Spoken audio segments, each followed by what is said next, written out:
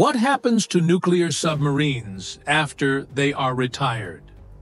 This striking aerial image reveals a little-known scene. Decommissioned nuclear submarines stored at the Puget Sound Naval Shipyard in the United States. These vessels, which spent decades navigating the oceans on secret missions, often in remote locations and under the strictest secrecy, find here their first destination after leaving active service.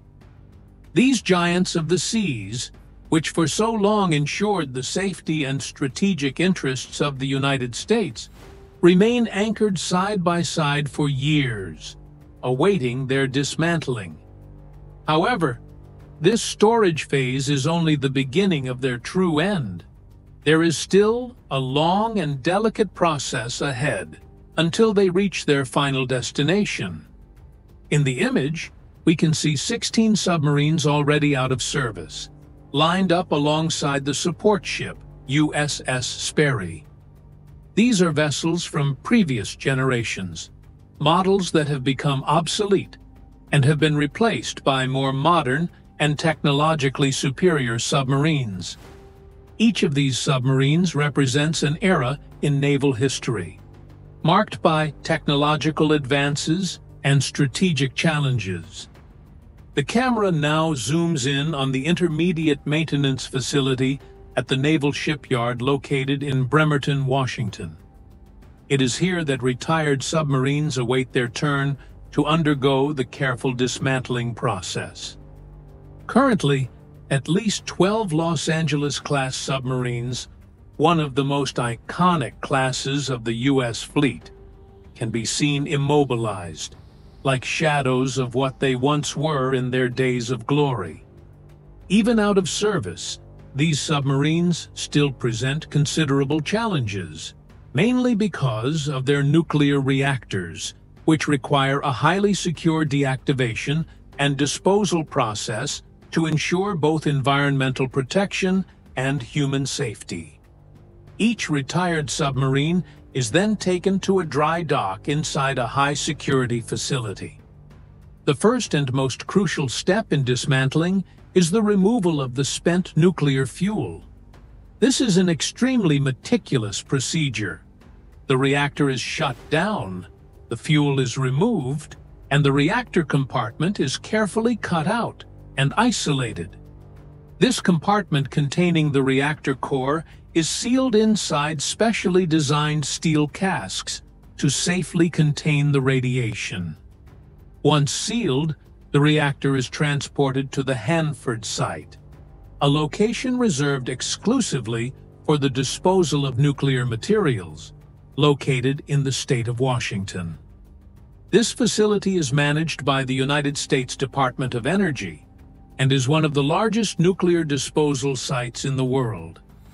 At Hanford, the reactor compartments are placed in a special trench known as Trench 94. This trench, about 1,000 feet long, was designed to securely store the reactors for at least 300 years. The goal is for the radioactive material to decay to safe levels before any possible loss of knowledge about what is buried there could pose a risk to future civilizations.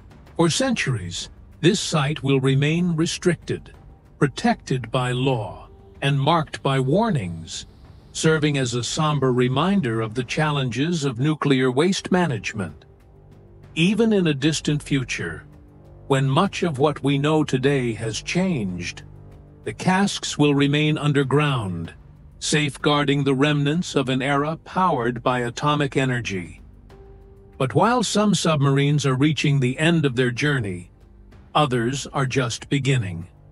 Nearly 3,000 miles away, at the Newport News shipyard in Virginia, new vessels are being constructed.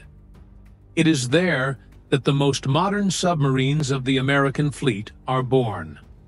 Among them are the Virginia-class submarines, which currently represent the most advanced in naval warfare technology. Designed to replace the aging Los Angeles class, the Virginia-class submarines are true multifunctional platforms capable of carrying out land attack missions, hunting enemy submarines, and conducting espionage operations, all with unprecedented stealth capabilities. With an operational life expectancy of over 30 years, these vessels can operate silently across the oceans for months at a time, limited only by the physical and psychological endurance of their crews. Currently, 24 Virginia-class submarines are in active service, with ambitious plans to eventually increase this number to 66 units. The newest versions, known as Block 5, bring significant improvements, including long-range cruise missile launch capabilities and even more sensitive sonar systems.